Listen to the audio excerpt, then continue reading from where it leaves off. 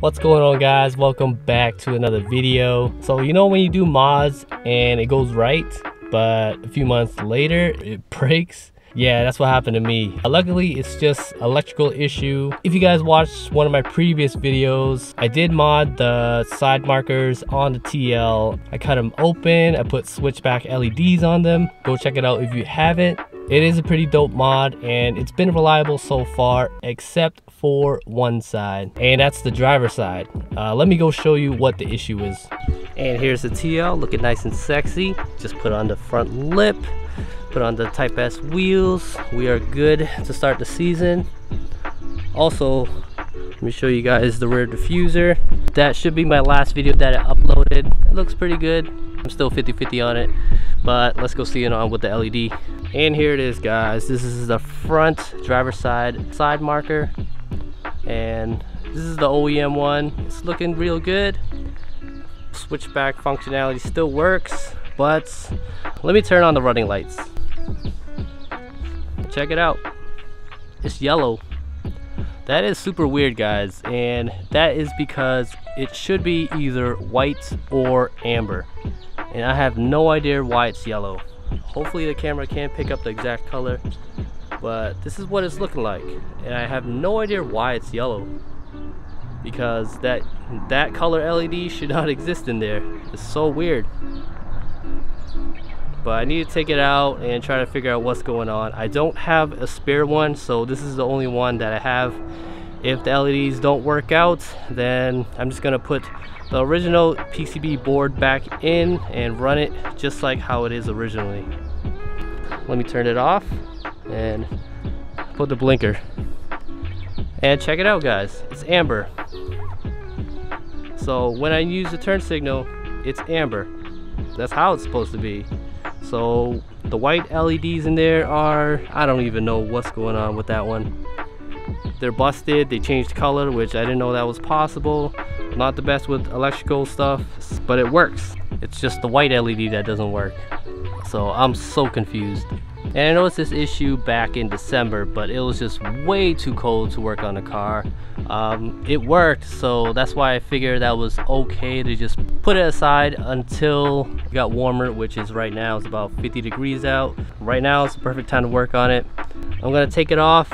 I'm gonna patch it up with some tape because I don't have a spare one, and get it fixed by today, if not the next day.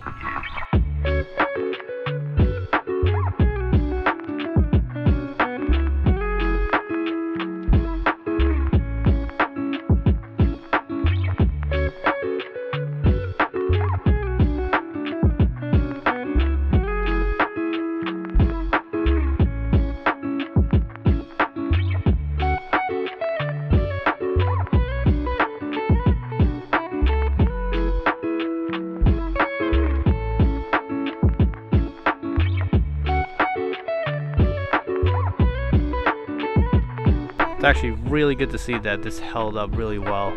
So this full tape does the job. I know it's probably there's a better solution, but it works on a budget. How I had it before was the side marker right there, but behind it was the SwitchBack module, and it fits in just perfect, just enough space to have it just like that. And yep, that's what's going on for the past, I don't know, 4 months already. It was way too cold. That's why I didn't work on it. The LED worked. It's just not displaying the right color, which I don't understand. All right, let's bring it inside. Let me take it apart and see what's going on. We're inside, and here is the side marker. Just real quick, this is the SwitchBack module, and here are the wires. Black is ground, red is for power, and I believe this is turn signal. It's really easy to wire up. LEDs behind here, and let me confirm that it is working. For testing wires, I usually use this little converter right here. It's basically a USB plug. USB type A on one side that runs 5 volts into 12, and then these wires right here, they have alligator clips, and that's pretty much it. What I use to test any like 12 volt LEDs. Yep, and still yellow. So let's try to figure that out. And When I hit the turn signal wire, it turns amber, and it should turn into white, but it is still yellow. Let's take it apart and see what's up.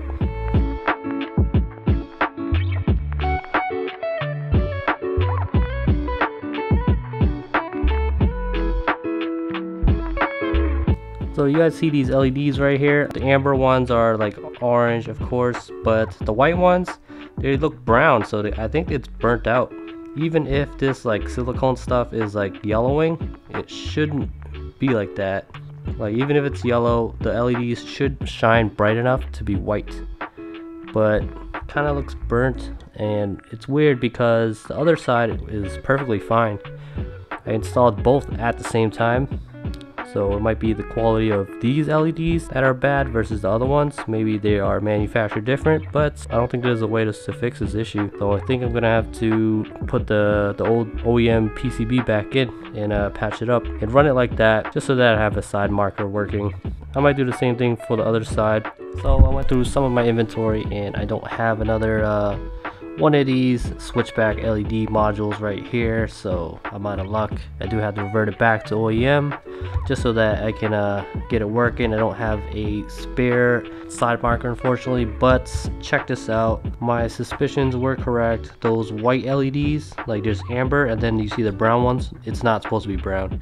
This is the original color right here, so it's a big discrepancy. The LEDs in here are definitely like burnt or going out or whatever it is. It's basically done, so I'm gonna just toss this out.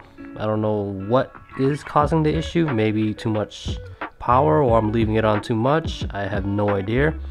I do drive at night a lot, so those LEDs are pretty much powered on almost every time that I drive. I could try to take this apart and solder, but these connections are really tight. Like, you see those little lines? Those are, I could solder it, but I am not that skilled at soldering. So plus these are cheap enough to just get another one anyways, but I'm not gonna do that. So it kind of sucks that the SwitchBack module blew out, or the LEDs blew out, but that's perfectly fine because once I get my RGB headlights up and running again, I'm still planning to build. I'm still trying to get all the parts. It's still kind of pretty hard to source the parts that I want. Particular halos that I want are sold out everywhere or out of stock everywhere, so I can't really go that route, but I might not switch up too much. I might just switch out the LEDs. So I'm gonna revert this back to OEM spec, put the original OEM PCB in there, patch it up, and just drive around until I get my RGB headlights up and running. Although in the future, just like the rear side markers, these are in the future going to be RGB.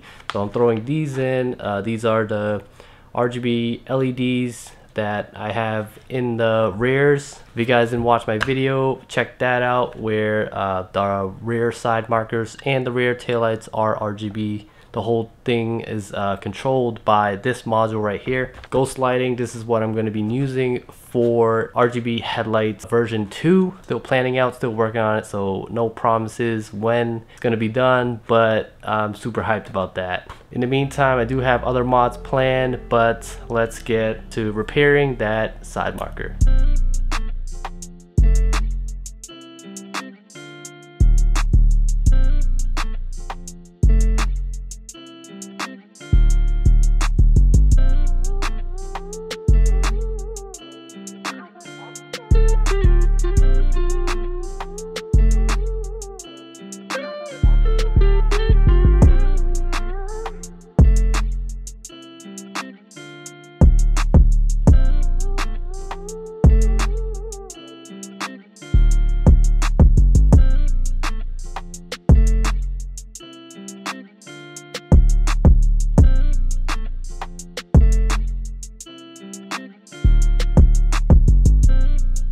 And here it is, all patched up, ready to go. Basically that rubber butyl to help seal it up, and foil tape for extra measure. It's not the prettiest, but it works, and you're not going to really see it once it's installed. So tomorrow should be a nice day.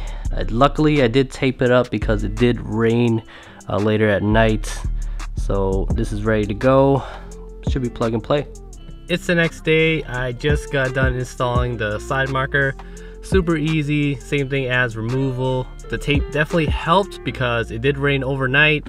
It was super dry. The tape was pretty easy to remove. So if you guys are doing a mod like this or just a side marker, for any reason you need to cover that up, tape will do. It will get you by. And I did indeed patch it up correctly, so super easy to revert back to stock. Everything connects perfect, all tested out, lights up like normal. And since I had all the materials to do that LED SwitchBack mod, it didn't really cost me anything. So overall, this was just more of a learning experience. I did say in that video that I wasn't sure about the quality of the LEDs, and right here is exactly what I'm talking about. Usually the ones that they sell on eBay or Amazon are pretty cheap. The quality of them are all over the place. Sometimes they're good, sometimes they're bad. And if you want this to be more of a permanent mod, definitely look and research and buy high quality LEDs. Basically, when you mod stuff, sometimes it goes right, sometimes it goes wrong. But overall, it was a good learning experience. And whenever I get the RGB headlights going, those side markers are going to be RGB also. So basically all the LEDs on the outside are gonna be RGB. That's gonna be quite literally lit. Anyway guys, that wraps it up for this video. Thanks for watching as always. I'll catch y'all in the next one. Peace.